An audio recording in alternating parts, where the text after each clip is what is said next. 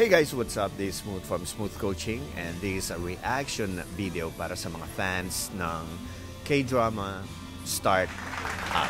Okay, I'm not a fan of K-drama. Not because I don't like them. It's just because that hindi ko kaya yung ginagawa nilang nanonood at nagbabasa at the same time. Alright, so I'm not like them, like very talented people. I'm doing this reaction video for my partner because my partner is so freaking addicted to this K-drama startup series. Okay, so lagi ko siya narinig, oh my God, oh my God. Tapos pag-uusapan nila ng mga friends niya, hindi niya na nagagawa yung mga projects niya because she's an architect. Dahil paulit-ulit na lang na puro startup. And pati yung mga music namin, actually memorize ko na. It's like,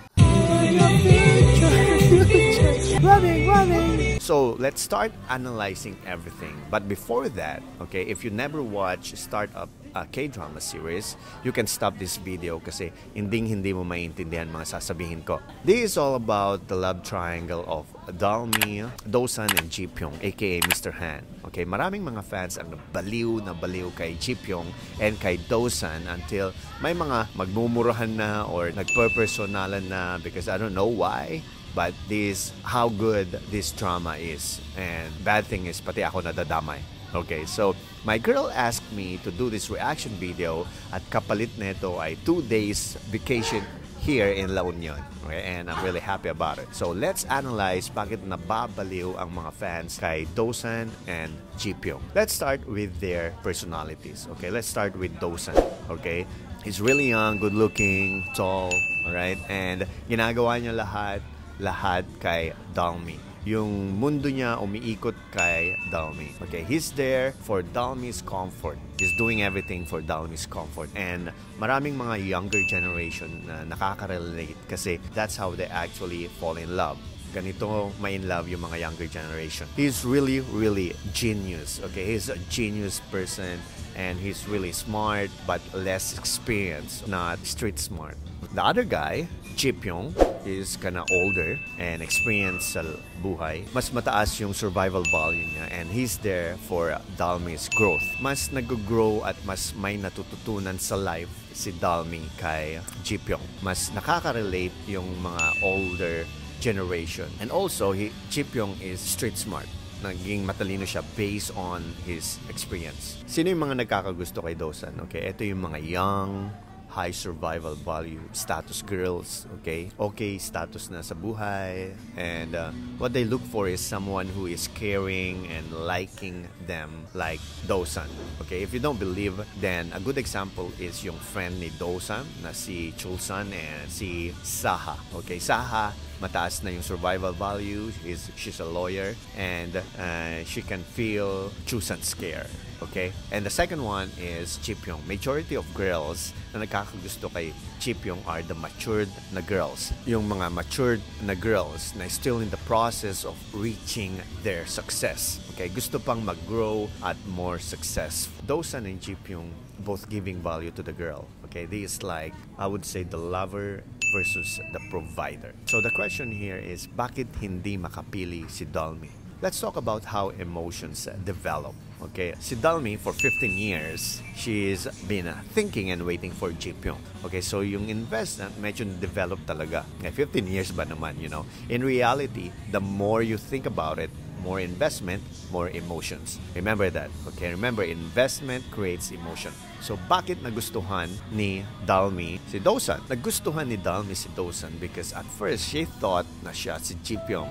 So, lahat ng investment ni Dalmi for 15 years that created emotions, bumagsak lahat kay Dosan. Kahit na nanaman na ni Dalmi na hindi pala siya si JiPyeong, bumagsak lahat kay Dosan yung investment. So, kalahati ng feelings ni Dalmi ay napunta talaga kay Dosan. And also, yung kalahati naman, automatically napunta kay JiPyeong. And also, Dosan is the lover.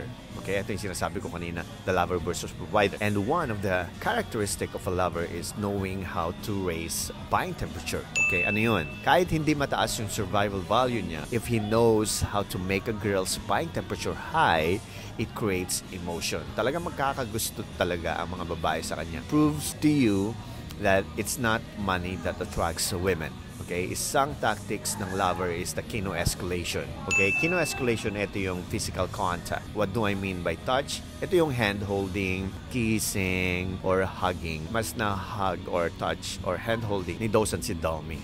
Kaya mas na-deepen yung relationship ni Dalmi and Dosan. So always remember, in reality, if no physical contact, it's harder, okay? It's harder to deepen relationships compared with physical contact. Yan ang kahinaan ni JiPyeong. I would say he's the provider. JiPyeong can provide everything, but he doesn't kino or physical contact. He can provide everything, always there. He's always there all the time, but can't deepen the relationship because he doesn't escalate or he doesn't kino. And isa sa mga reasons bakit hindi nagiging interested ang mga babae is yung hindi nag-escalate. And JiPyeong, okay, JiPyeong doesn't know how to escalate. No physical contact, no holding hands, or at least hug. Isa din sa mga reasons kung bakit hindi na siya challenge ang mga girls ay yung ginagawa lahat-lahat para sa kanila. And si Dosan, isa sa mga character niya is ganun. Alright, ginagawa niya lahat para ma-please si Dalmi.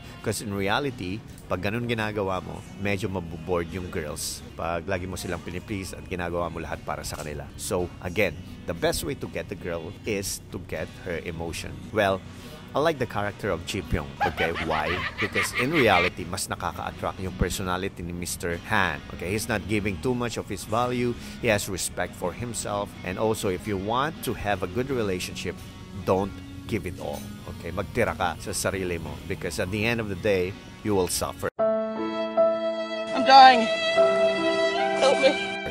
Okay, but my partner, my girlfriend, likes Dosan. Kasi as a viewer, mas naaawa ka kay Dosan because naiipit siya, he wants to be honest, but because he really loves Dalmi pero hindi niya magawa kasi ayaw niya din masaktan, and other people want him to do it. And for younger guys, ganito kayo magkagusto. Okay? Ginagawa nyo lahat at di na kayo natitira para sa sarili nyo. Okay? So let's end this with 5 attractive characteristics at kung sino sa kanila ang mas lamang. Okay? Okay, let's start with leader of men or being alpha male. One of the biggest or one of the top attractive characteristic or attractive traits of a man is an alpha male or becoming an alpha male. Okay? And I'll give that to JiPyeong. Okay? He's an alpha male and very, very superior. Okay? The second one is protector of loved one. Okay? The protector of loved one, of course, I'll give to Dosan.